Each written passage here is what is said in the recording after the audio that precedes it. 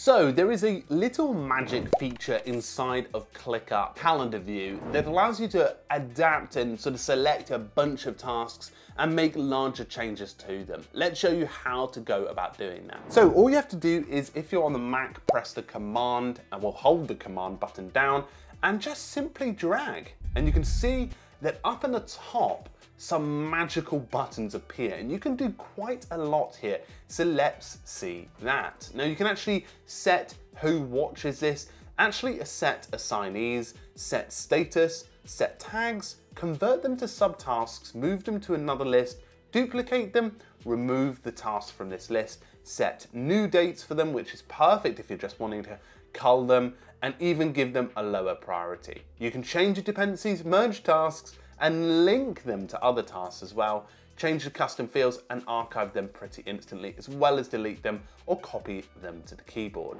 Now it's quite cool, you can actually go about adding a bunch of commands here. So for example, you can add them to your inbox automatically, you can change and modify the watcher, you can look at linking them to another task. So there's a great level of detail here, and I might go ahead and just set the priorities for all of these as normal. And once I press dismiss, I can click off and I can see that all the priorities have changed to normal. So that's a great little function if you're looking to save a bit of time with multiple tasks inside of your ClickUp calendar view and other views.